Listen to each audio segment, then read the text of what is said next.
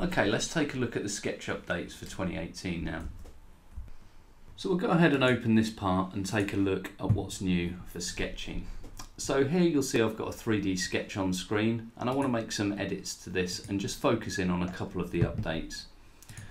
So we've probably all been faced with a situation like this where we've applied a tangency to an arc and we've come back into the sketch and that's flipped over, so it's reversed the tangency, a sort of unwanted effect that we can see sometimes. Now there's a few manual ways to replace that, so we could redraw an arc over here and use the replace entity tool on the sketch toolbar. But new for 2018 is the ability to right click on a situation like this and use the new reverse endpoint tangency option, which will just flip it over and give us a much more desirable result. So any geometry that's hanging off that, any features that we've created will sort themselves out quite nicely.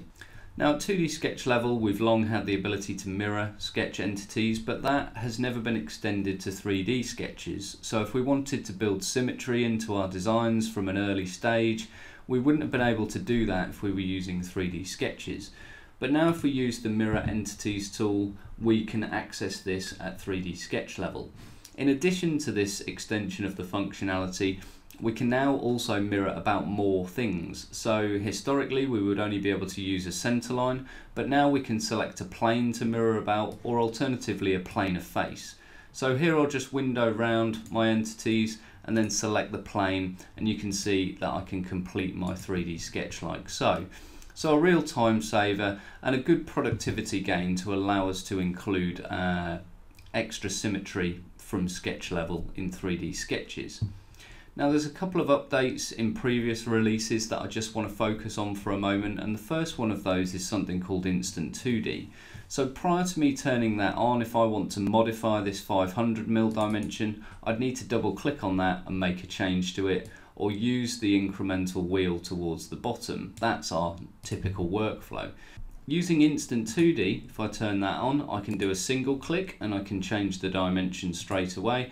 Or alternatively, if I pick the dimension again, I can use very similar tools to Instant 3D and just drag and resize that like so, allowing me to quickly change the dimensions of my sketch.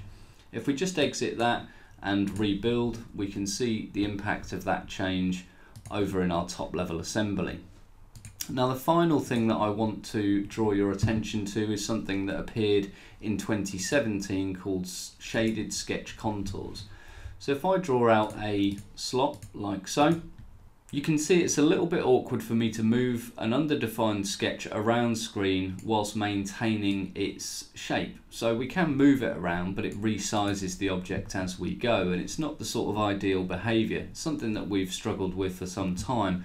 So what we could do is apply a couple of dimensions to define the size of that slot and then move it around. But in 2017 we saw the introduction of something called shaded sketch contours.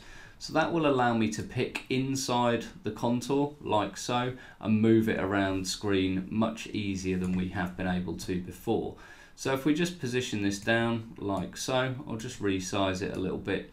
You can see it's a lot easier for me to position that into my assembly. So I'm just going to offset that by a couple of millimeters. And what you'll also notice is that the shading becomes very gradual. So the more contours we add, the more different types of shading that we get. In addition to shaded sketch contours, selecting contours is a lot easier now as well. If we hold down the Alt key, it invokes the Select Contours tool, and we can go through and we can pick any of the contours that we want to use. So we'll just zoom in a little bit here to grab these two smaller ones, and holding down Control and Alt will allow me to pick both of those, and then I can use my handy little flyout here to run a cut all the way through this just to create a couple of sections on this sheet metal part. So let's summarize what we've seen. We've seen we can now use reference planes as mirror planes. We can mirror 3D sketch geometry directly. We can also reverse the arc tangency. That applies to spline tangencies as well. And in addition to that, we've also got the ability to auto-rotate the view normal to sketch on edit. In our next video, we'll be taking a look at assemblies. you.